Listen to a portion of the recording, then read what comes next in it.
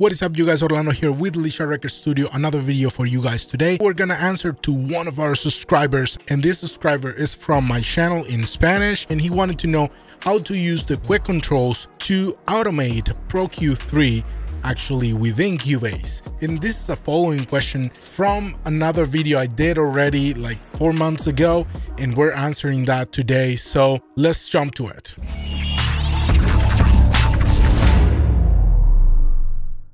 So right here on the back, I have a beat that's going to be playing while we do this. And of course, we're going to use today Pro-Q3. This EQ is actually become kind of the standard of the industry, so to speak.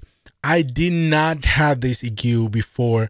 Believe it or not, I just recently got it because I needed to do this tutorial. So this is how much I appreciate my subscribers. The first thing you need to know is that my MIDI keyboard, the one that you see right here, this Arturia Keylab 49, it's already mapped right from the get-go with Cubase 12. That's one of the advantages of Cubase 12. They included the MIDI remote, as you can see here, and this is gonna map my keyboard already to all the controls, so I don't need to map any of that.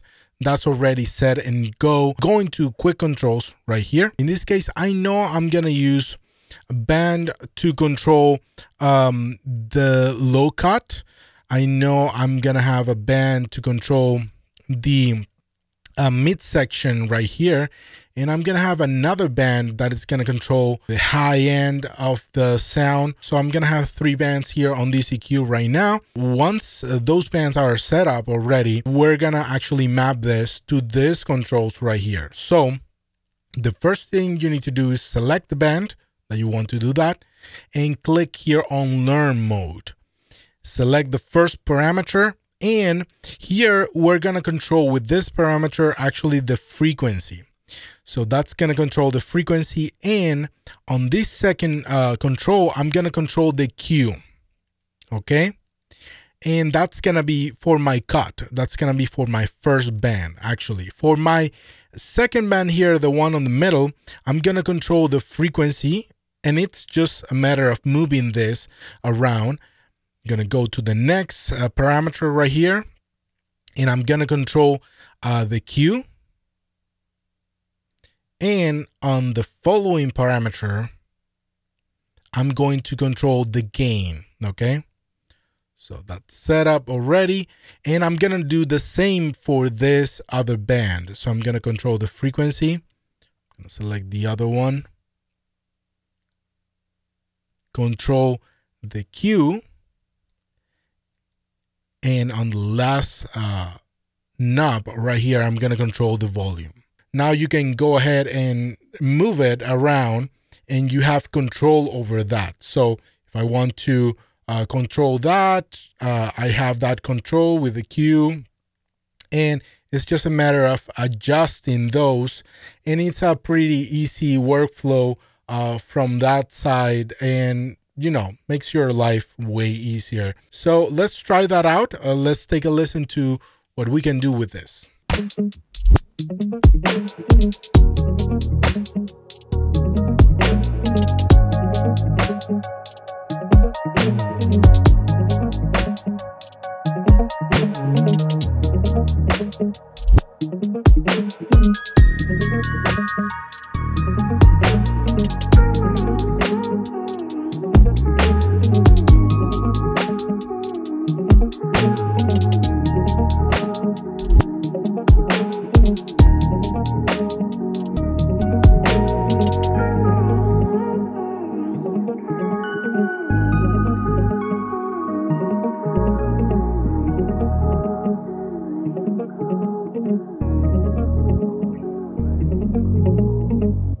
So here's one error I actually made when doing that, and it's I needed to deselect the Learn mode right there. So right now on the third band, this one was supposed to be the gain. So I'm gonna do that right now.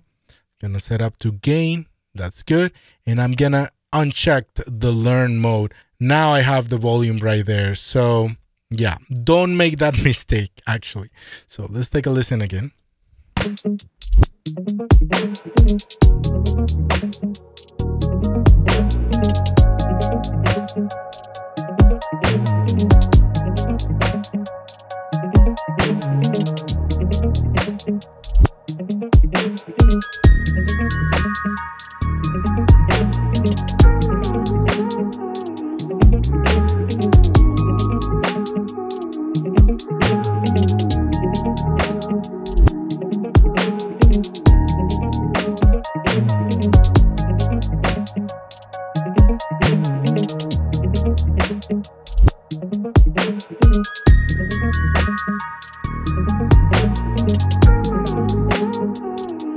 That's pretty cool. So before.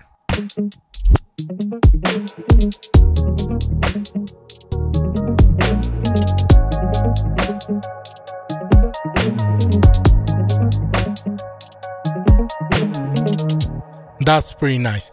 And as you can see, guys, you can control all those knobs here on the keyboard, and that's already preset on the quick controls, and you can set it up to whatever you want. After that, if you want to control another thing here, you can also do that and change these parameters to control whatever you want. Hope you guys enjoyed the tutorial today, and until next one, guys, don't stress, do your best, be blessed, forget the rest. See you around.